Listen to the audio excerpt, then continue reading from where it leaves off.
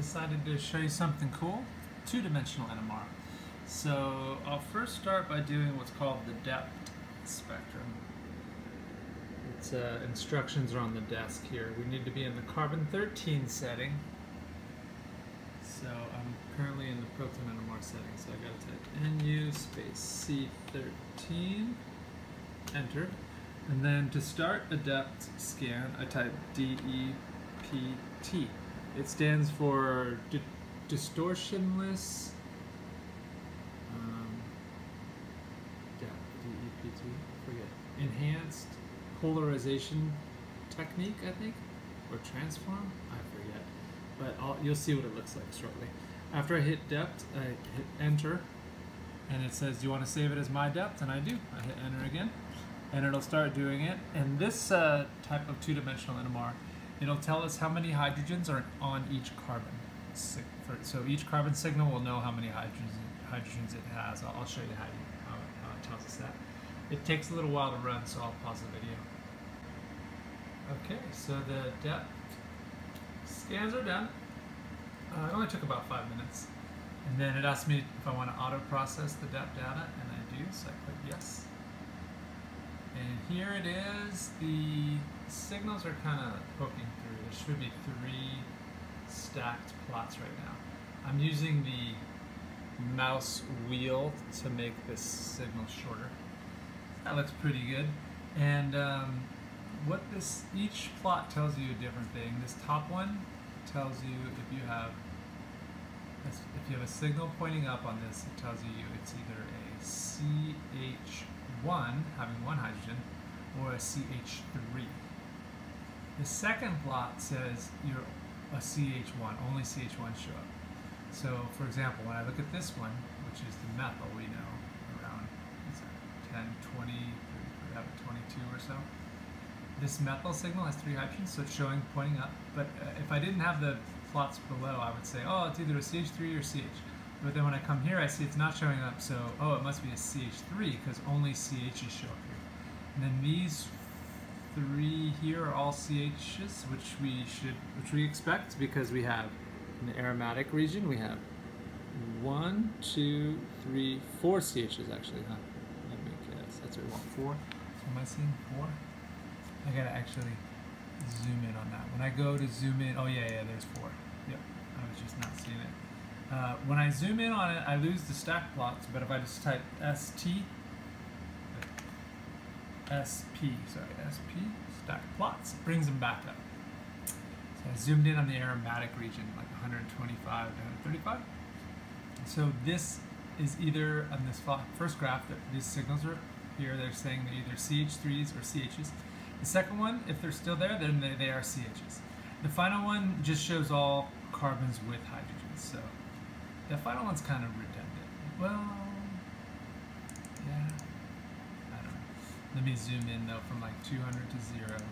Now I'll do the stack plot again. SP stack plots. So yeah, I've got those all 4 of the aromatics. CHs, and then the aromatic that didn't show up, I think it's in between here. The reason why, and then another one over here. They didn't show up because they have no hydrogens, because if you have 0 hydrogens, you don't show up on this graph, or this graph. So after you've run your one-dimensional carbon NMR, you look for any missing signals, and that tells you those carbons have 0 hydrogens. I'll tell you more. I'll save this, and then I'll put a NOA, I'll put a text box, and then I'll put it in the Google Doc and I'll explain it. It's interesting. But while I'm doing this, I'm going to go over, I'll start another 2D-NMR. I'm going to do the het core. The het core is my favorite. So I type HETCOR, het core, and then I hit enter.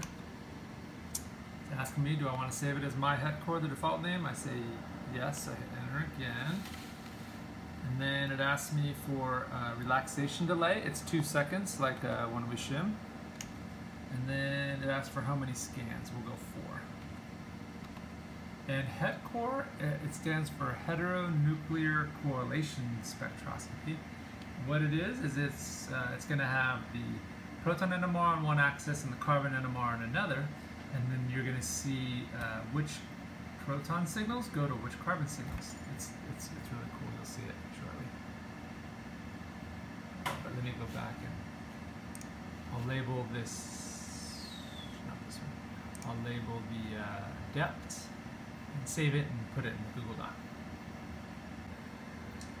Okay, the het core scans are done. So it asked me, do I want to automatically process them? And I say yes. And here it is. Looks pretty good, yeah.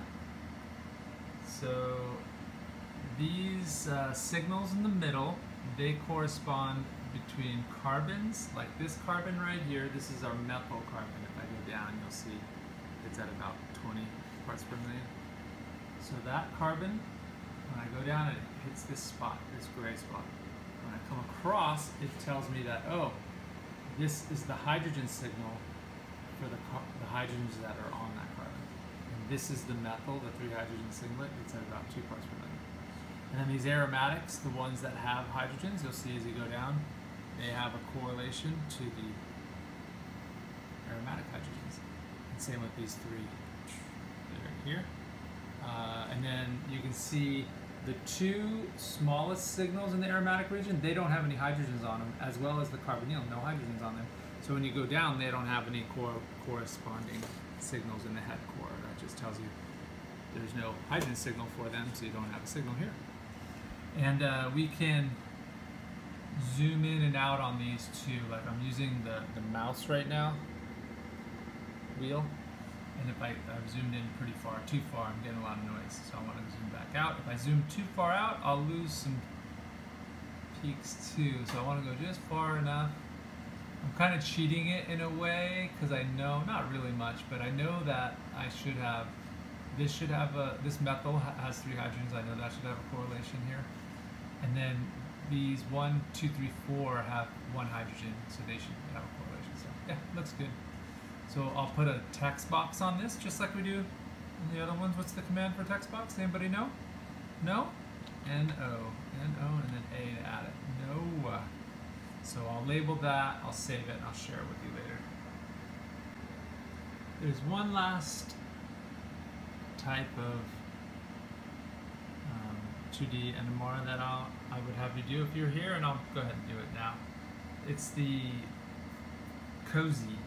So COSY is a spectroscopy that has to be done in the hydrogen NMR setting. So I gotta type NU space H1 and then hit enter.